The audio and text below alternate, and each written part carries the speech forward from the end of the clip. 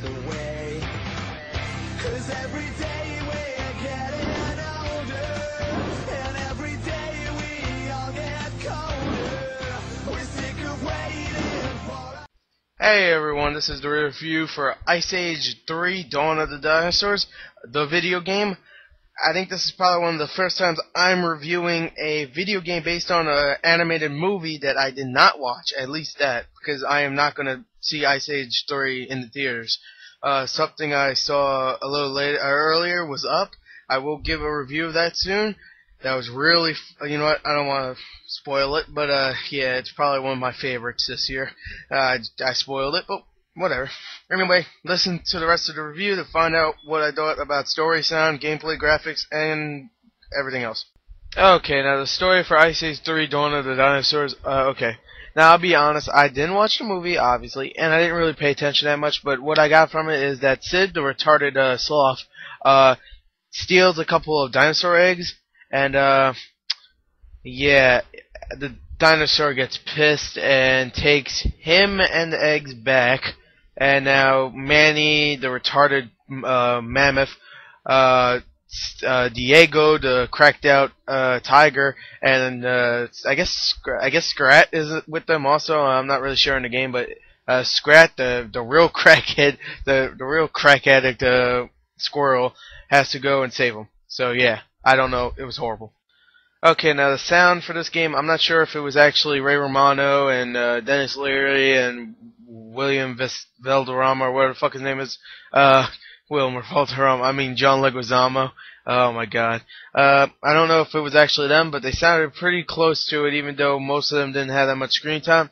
Most of the time, you know, I'll talk about this in gameplay, alright? So, overall the sound was okay, but it sounded close to them, even though I think most of them are annoying in the fucking movie anyway, but I still think they're pretty good in the game, because they weren't that annoying.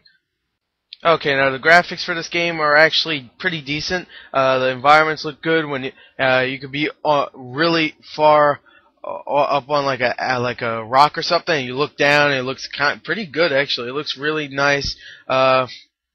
Yeah, the snow effects look cool. It's a decent looking game. It ain't that bad, alright? The character models are decent. Most of the time it takes stuff straight from the movie out. But yeah, it looks pretty good. I didn't think it looked that bad. Okay, now the gameplay, the most important part. And I have to say, I had fun most of the time. Alright? Now let me tell you the main gameplay portions of this game, alright? You play as Sid, the retarded sloth. That's mostly the main part, alright? When you play as him, it's just regular platforming, that's it. Really, you punch some things and you platform, that's it. When you play as this guy with a boomerang, or whatever, with a whip actually, I forgot his name, but he's voiced in the movie by Simon Pegg, I forgot his name though. He's in the picture, he's the guy that's hanging behind fucking, the woolly mammoth guy. He's just hanging behind, he's like, hey, look at me, I'm flying.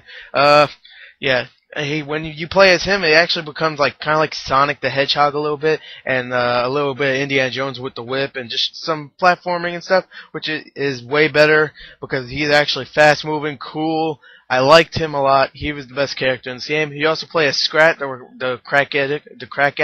And when you play as him, it becomes Super fucking Mario, and it's a 2D platformer kind of thing. But you can bounce on the enemies' heads, and you can get well, not power-ups. You can get little things like you can float or something in parts. Or you have to move a boulder or something. It's all right. He's my second favorite. You also play as actually he's my third favorite. You also play one level each as the mammoth Manny.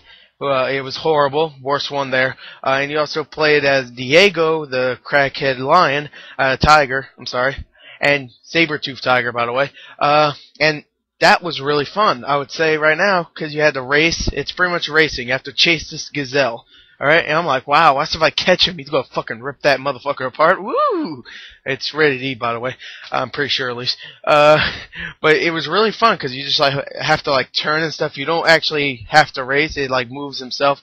But you have to, dodge stuff. And I don't know why it was so much fun. I actually really enjoyed that, but it's only one level, so I was like, oh, it's my second favorite, right next to, the boomerang guy, and then, Scrat, and then the, Sid, and then fucking big fat guy over there. Anyway, yeah, I know. right? Anyway, let's go into entertainment, and I'll be done with this review. Whew. Okay, I'm going to keep this short and sweet. I like the game, alright? It's one of my favorite movie games to come out in recent time. Why? First of all, it's only 6 hours. It's a good rental. Most of it I liked. 3 of them I really liked. And those 3 that I really liked, you play mostly in the game. Like Manny, you play 1 level, and Diego, I love that, but you only play that 1 level. But all the other things I didn't like. I want to play this. Sometimes it's actually kind of hard too, and I don't know why. But anyway, I liked it. It's definitely worth your time if you get rented or something. It's easy achievements also, so I got about 500 from it, and I didn't really try to get the rest. But if you're really achievement whore, I like achievements, but I don't really go after them, then you'll like this game. So yeah, thanks, and pretty much bye. Bye! Also, before I completely end this, I am sorry that there is no picture or gameplay, but I couldn't find anything anywhere, so look at some gameplay or something while you're watching this, okay? Don't fucking complain, alright? I'm tired of you people. Thank you, bye.